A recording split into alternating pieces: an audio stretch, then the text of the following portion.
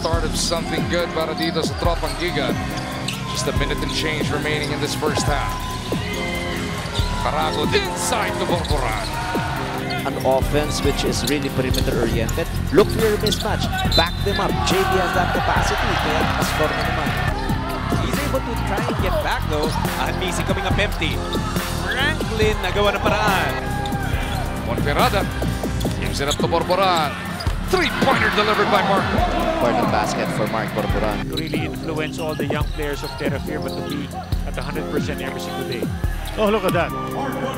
Itong dalawang teams natin here in the second quarter.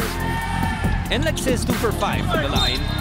Samantala, Borboran, coaching staff for Phoenix. So a little bit in disarray. Now that everybody has come together and they're playing better.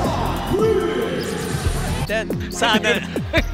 Palagay ko nga naman. Hindi ko na alam kung kung saan siya naglalaro noon. But he's definitely a big weapon for the Beermen. Defonso looking around, locates Borboran. Demusis from the right. Back up top. Borboran goes 2 for 2. Yes, ang ganda ng shooting dito ni Mark Borboran to really help his team. You want to bring that momentum into the next round. San Miguel off to a good start, but he turned the ball over. Borboran, what a beautiful hop step there. Kailangan dikit lang sila. Kung kaya nilang lumamang, why not? Pero, diba, huwag ka magpapaiwan. Give your chance. Give yourself a chance in the end. Oh, you know, quick one. Quick 2 baskets. Now, Borboran is the guy. Itong puntof na para kay Jordan Williams. I don't think he'll get 40 in this game, but how? Wow, but on that defense, pinalipad si Williams ni Borboran. One of the better rebounding guards or wing guys in the PBA. Or in the country, that is. Borboran, mula sa labas, that's money!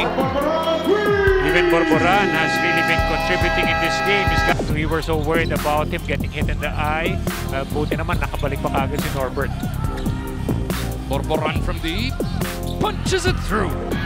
Just try to get them fired up and look at the way they still play defense there. Mamoyak again with that coming out with that big block. Oh, nice save! And what a play this would be! Oh, what a nice play there!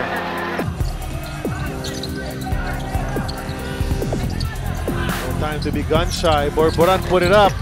Oh, Wow. off the glass! That's a big one. I was going to say, they left him wide open. Yes, and that's going to be a good challenge for Mark Borboran to be able to find ways to shut down the import.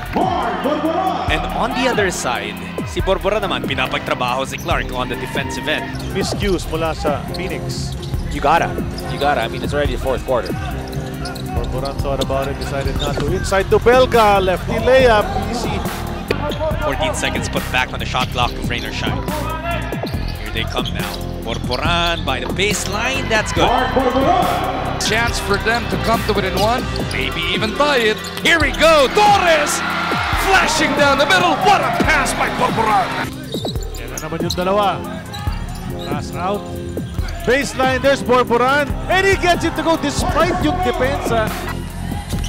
Well, ang hirap makita kung nasa stop niya si Greg eh. Na-stop niya, nakaupo eh. Oo nga eh, para si na-coaching, yan yung nakastop kay Greg eh. This time, 17-footer.